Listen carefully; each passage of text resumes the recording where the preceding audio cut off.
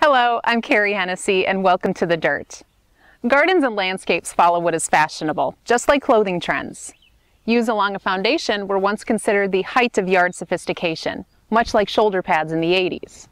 In the last decade, the use of native plants in the landscape has become the hottest topic among experts and homeowners alike.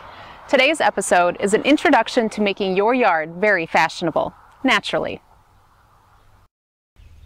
First, let's answer the obvious question. What is a native plant? A plant is considered to be native or indigenous to a region if it was already growing before European settlers arrived. For Wisconsin, that means anything that was already growing here before the 1820s. The next question to answer is, so what's the big deal about native plants? Native plants have spent thousands of years adapting to our specific climates, soils, and weather patterns. They fit perfectly with another hot garden fashion of the last decade, sustainability. The basic principle of sustainability is that our very survival depends on our natural environment, whether it's how we control pollution or the choices we make when planting something in our yards. Native plants evolved with native insects, birds, and mammals. So it makes sense that in order to maintain and sustain our natural ecosystems and animal populations, native plants play a vital role in providing food and shelter. One of the most recognizable examples of this native evolution is the monarch butterfly. Everyone learns in grade school about the life cycle of the monarch butterfly from egg to caterpillar to chrysalis to adult. And we learn that monarch caterpillars only eat the leaves of the milkweed plant. Adults can find nourishment from a variety of nectar sources, but the caterpillars cannot live without milkweed plants. There's over 70 species of the milkweed genus Asclepias that are native to the United States alone, which makes a lot of sense if you think about it. The monarch butterfly is the only butterfly that migrates the way birds do, spending winters in Mexico and then traveling north again in spring. Different species of milkweed need to exist that can survive in different climates and habitats across the country to sustain the populations along their migration route every year.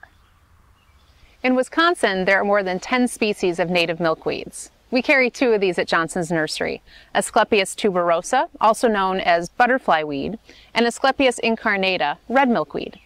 Both will sustain the monarch caterpillar, but they evolved in very different locations. Red milkweeds prefer a location that is sunny and tends to hold water, while the orange butterfly weed loves a location that is hot and dry. Native plants also have a genetic advantage for surviving our hot, humid summers punctuated by drought and frigid winters. Compass plant is a good example of a native that is well equipped for a hot, dry summer. Compass plant evolved on the wide open prairies where water conservation is important. Its deep taproot helps it find water underground, and the leaves orientate themselves in a north-south facing direction to avoid the direct angle of the sun. Early settlers used this plant to give them a sense of direction on their travels, which is how it earned the common name of compass plant. If you place your hands on the wide flat leaves, you can actually feel that it's cooler than the surrounding air. Putting plants like this in your yard means you won't have to water as much and you save money. So you'd think that native plants would be an easy sell, right? Well, a common misconception about natives is that they don't require any maintenance in your yard, that perennials don't ever need to be divided or cut back, that trees and shrubs don't need to be pruned or monitored for pests. So what ends up happening is that little native garden in the corner of your yard becomes a wild-looking beast and the neighbors think you are crazy. Just because a plant is native doesn't mean that it always has a place in your yard. Cut plant is a fantastic tall perennial that attracts butterflies to its yellow flowers and birds to its seeds in fall. But it will get over 6 feet tall and seeds itself readily about the garden, so it might not be the best choice if you have a small city lot or don't like weeding.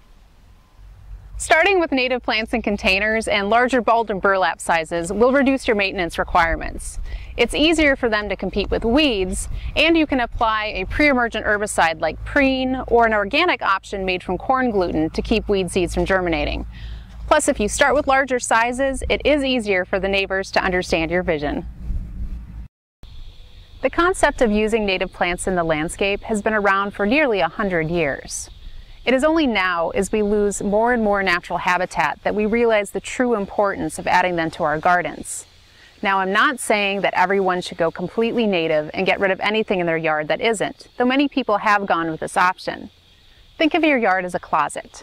Yes, it is fun to have the newest trends from overseas, but you also want those basics you can wear into the following seasons. Build your yard around those fashionable staples, native plants. They are classic and will never go out of style. I'm Carrie Hennessy. Thanks for watching The Dirt.